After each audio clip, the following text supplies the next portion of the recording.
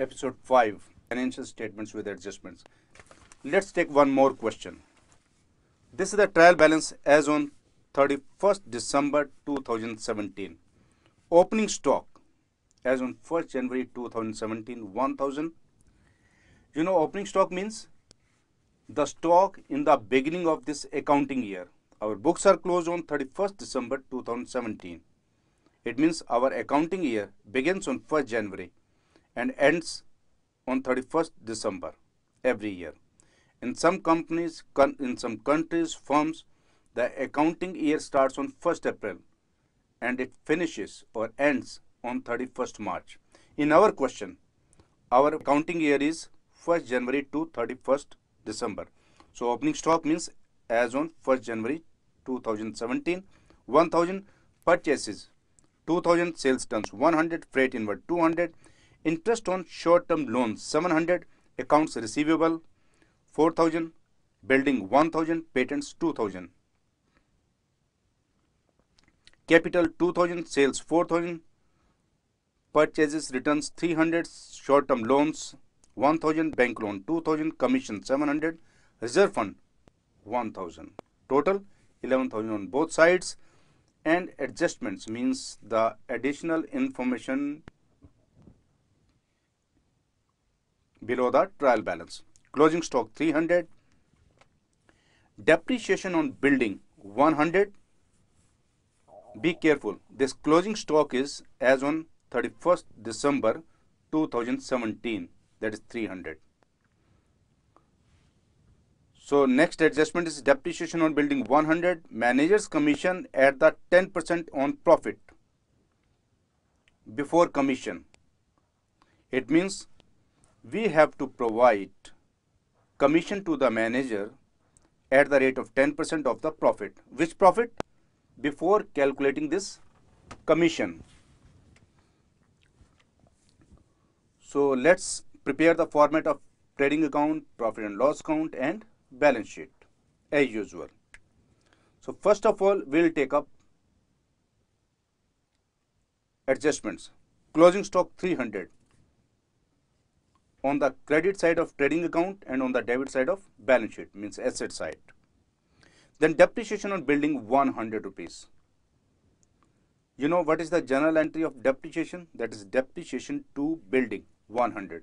You know, depreciation is an expense. It reduces our profit. And number two, it reduces the value of that asset. So journal entry is depreciation 100 to building 100. Depreciation will go to the debit side of profit and loss account, and to building 100 means it will go to the credit side of balance sheet, means liability side. But building cannot be taken to the liability side, so it will be taken to the asset side but will be deducted in the inner column. So what is the value of building in the trial balance? That is 1000. So write down building 1000 in the inner column minus depreciation 100 in the outer column.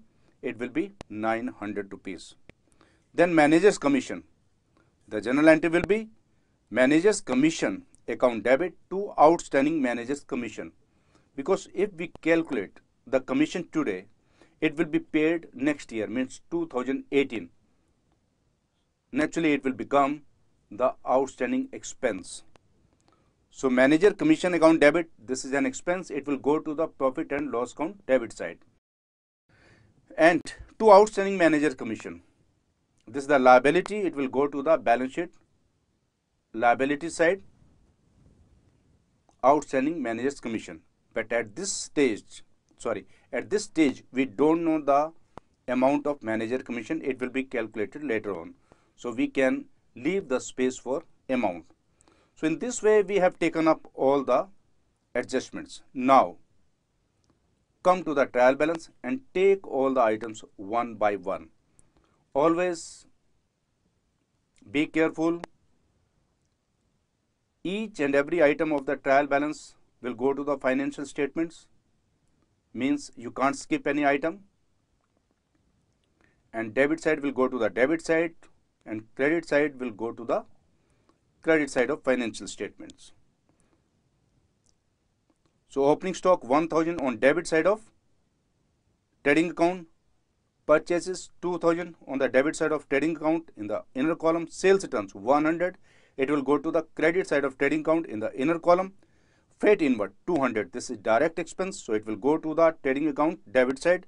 Interest on short term loans 700, it will go to the debit side of profit and loss account. Accounts receivable, this is an asset. Accounts receivable means this is the total of debtors and bills receivables, so it will go to the balance sheet asset side. And one thing more, this is current asset.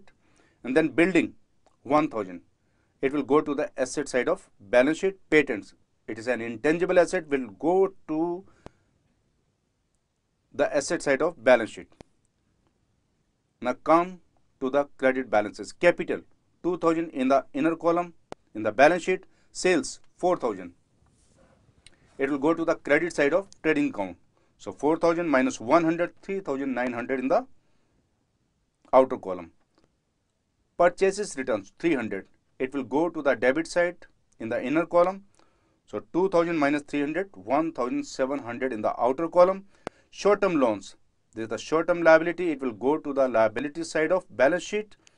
Bank loan, this is the long term loan liability, it will go to the liability side of the balance sheet. Commission 700, this is income, it will go to the credit side of profit and loss account. Reserve fund 1000, it will go to the credit side of balance sheet, means liability side of the balance sheet. Reserve fund is nothing but a general reserve, means this is an accumulated profit. If there is any accumulated profit means the firm has made the profit, but it has not yet been transferred to the capital. If the firm invests money equal to the general reserve somewhere, then that general reserve becomes reserve fund. Reserve fund means general reserve accompanied by some investments, means the same value of investment. So it is the item of the liability side in the balance sheet. So in trading account, that will be to gross profit 1300 and the total on both sides 4200. Profit and loss account, gross profit 1300 and the total on credit side is 2000 and the total on debit side is only 800 because two items are there, 700 and 100.